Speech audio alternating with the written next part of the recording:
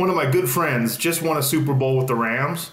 They called him to come out of retirement, play through the playoffs, and they won the Super Bowl, and he's going back into retirement, and he's so satisfied. And I'm so happy that I get to have that in common with him. Like, knowing when it's time and being done is a blessing in sports. Wow. Like, so Eric Weddle is one of your buddies. Yeah, we were on the team together at the University of Utah. He was like really good and a starter and a freshman All-American, a defensive player of the year in the conference.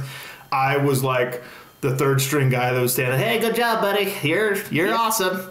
You know? But you hung on. You're still friends. You're texting after you won a Super Bowl. Yeah, no, he's a great person. I'm so happy for him. He deserves that, and I think it is kind of the final resume piece he needed to be a Hall of Fame safety in the NFL. So knock on wood that 5 years from now he gets that call, and yeah, I'm really happy. And it's just nobody does it in sports. If I could like write a book for athletes, it would be one page. Know when it's time to hang it up, and that would be it. You should do that. You should write a book on that. And that's a great book. Everyone would read that one pager. Just very quickly though, what's the conversations been like with Eric, like during this whole time, coming out of retirement, winning the Super Bowl, and you've been messaging with him? You said do you talk with him after the Super Bowl? Yeah. His body, like, he knew that he wasn't in football shape, right? But you talk to him, and he calls himself one of one. He's like, I don't think everyone can do this, but I know I can do it. I know I have the mental toughness to do this. I'm one of one. And he really believes that. And, you know, I would talk to him after each game. The first game, he played very smart. Not a lot of physicality, not a lot of contact, getting his legs back underneath him. It was the perfect contest to do that.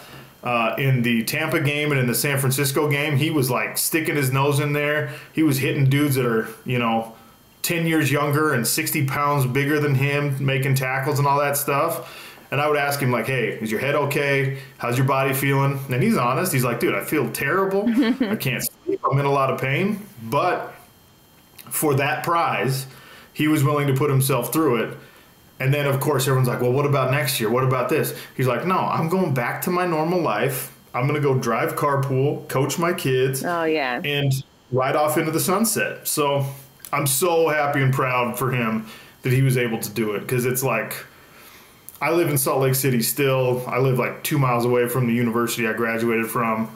The community here loves that man more than any other player who's ever played for that football team.